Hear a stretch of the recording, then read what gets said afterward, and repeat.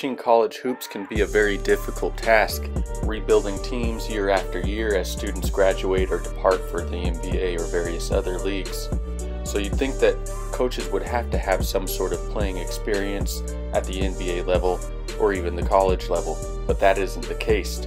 Here's a list of very successful coaches at the college level that don't have any playing experience past high school. First up, we have Marvin Menzies. He's the current head coach at UNLV. He started his head coaching career in 2007 at New Mexico State and is currently 55 years old. This dude never played a day in high school or college. In his short time as head coach, he's amassed a pretty significant record, 201 wins versus 112 losses, and in the last 4 years, he's gone 96-43, winning approximately 70% of his games.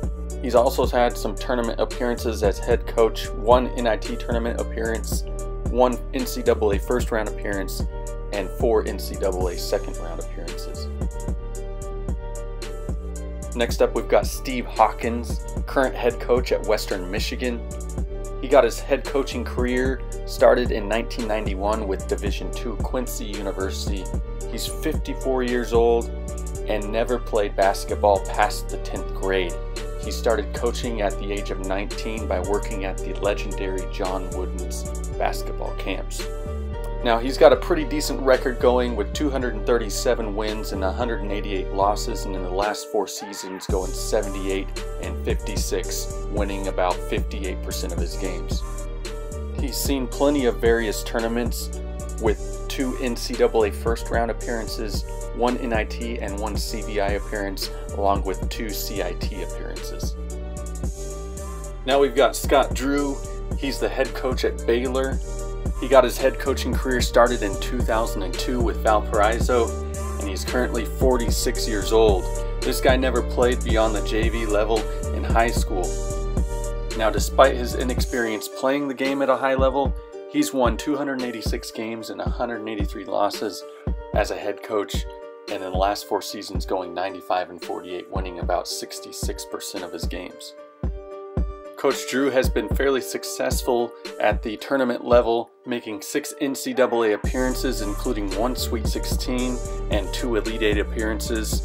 He also has 3 NIT appearances with 1 NIT championship. Next up, we've got Bruce Weber, the current head coach at Kansas State University. He got his head coaching start in 1998 for the University of Southern Illinois, and he played all 4 years in high school, but he never continued on to play in college. He's racked up an all-time record of 404 wins and 210 losses, going 79-54 in the last 4 seasons, winning about 60% of his games. Weber has had some great tournament appearances, which includes 1 runner-up appearance in 2005, 2 Sweet 16 appearances, and 7 other NCAA tournament appearances, along with 2 NIT appearances.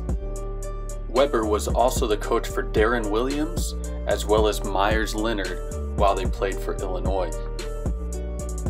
Next up, we have Bob Marlin. He's the current head coach for the University of Louisiana Ragin' Cajuns. He got his head coaching career started in 1998 with Sam Houston State at the Division I level. He is currently 57 years old. He played point guard for a high school team that went to the state tournament, and he turned down offers by junior colleges, ending his playing career. His all-time win ratio is 342 wins with 223 losses, and in the last 4 seasons he's gone 77-61, winning about 55% of his games. He has 3 NCAA tournament appearances, including 1 second-round appearance, along with 3 CIT appearances. Marvin coached the current starting point guard for the Orlando Magic, Elfrid Payton, drafted in 2014. Next up, we've got longtime coach Cliff Ellis. He's the current head coach for Coastal Carolina. He got his head coaching career started in 1975 for the University of South Alabama. He is currently 71 years old and did not play beyond high school due to an ankle injury that he suffered just before his junior college season started. Now, he has coached a ton of games, amassing a record of 791 wins and 459 losses. In the last 4 seasons, going 80 and 50, winning about 61% of his games. Now, he's been in 10 NCAA tournament appearances dating as far back as 1979, including 3 Sweet 16 appearances, along with 11 NIT appearances and 2 CIT appearances.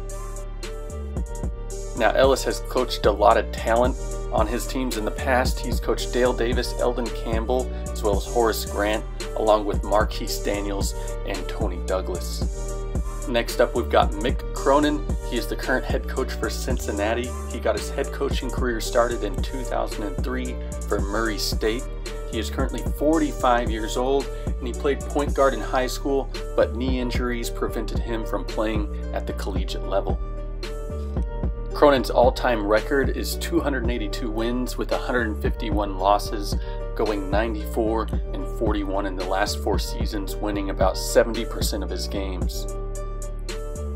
He has made 8 NCAA tournament appearances, including 2 Sweet 16 appearances, along with 1 NIT and 1 CBI appearance. Cronin was also the coach for Lance Stevenson. And rounding out the list, we have Mark Few, the current head coach of Gonzaga University. He got his head coaching career started in 1999 with Gonzaga. In fact, he started with Gonzaga as a graduate assistant in 1989.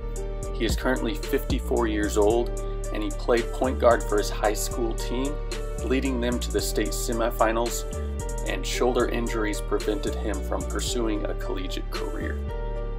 He's racked up a ridiculous win ratio, winning 480 games with 111 losses, and in the last 4 seasons going 124 and 21, winning about 86% of his games.